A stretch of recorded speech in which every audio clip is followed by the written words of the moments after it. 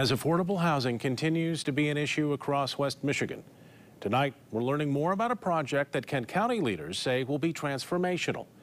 The Kent County Board of Commissioners is dedicating $17.5 million in funding from the American Rescue Plan to create a revolving loan fund.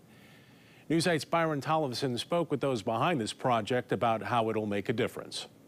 Brian, county leaders say there has been a growing acceptance of how widespread the problem of affordable housing is and the need to do something about it.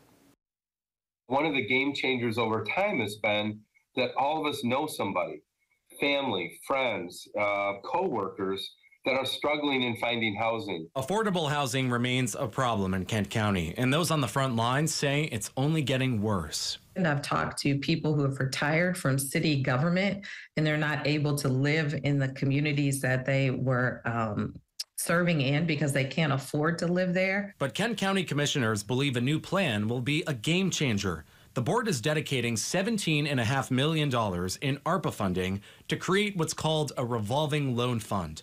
The county would hire a community development financial institution, which would give out no interest or low interest loans to new affordable housing projects in the area. It's estimated that that could maybe address approaching 17.5% of the need. But we're hoping to light a fire and to create the kind of vehicle that other organizations can also invest in and really take a big bite out of the affordable housing problem in Kent County. But commissioners say the $17.5 million could skyrocket. The county wants foundations, philanthropists, and companies to match it. After that, the financial institution could triple that amount, creating a $151 million total investment in affordable housing. So the Kent County Board is really stepping up at this moment in history and saying this is important. This is important for the quality of life in our county. This is important for the employers in our county, for jobs, for economic growth. And so we expect this will have indeed a transformational impact. It is still very early in a long fight to fix the issue. Eureka People, the president of Housing Kent, says the plan is a step in the right direction, but much more needs to be done.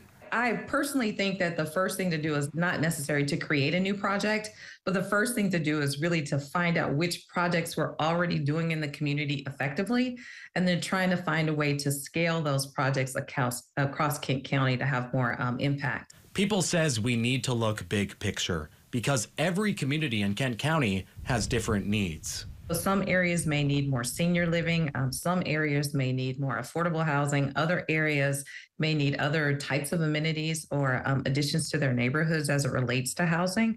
And so there's not necessarily a one-size-fits-all solution, but rather we have to have a more comprehensive view.